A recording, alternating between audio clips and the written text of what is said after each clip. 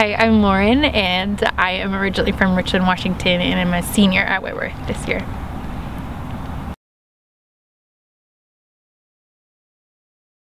I think most of my interviews were pretty much the same format, at least in the questions that I would ask.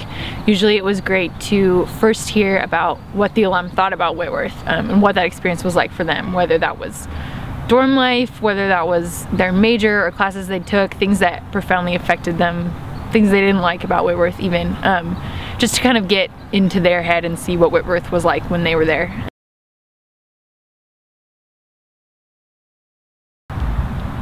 Sure. My most memorable interview was definitely with a teacher who is now in the Spokane School District.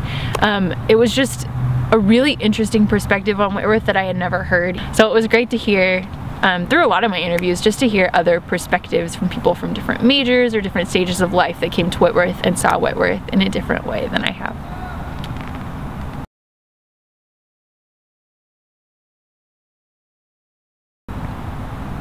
After an interview, I got most of the same responses. A lot of people were just excited to give something back, whether that was to give feedback to Whitworth or just to feel like they were somehow contributing to our project.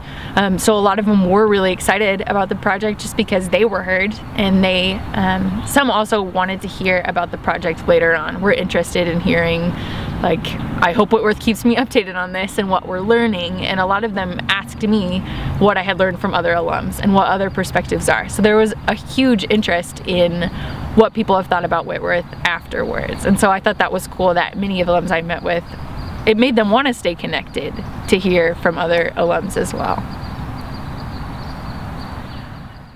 What did you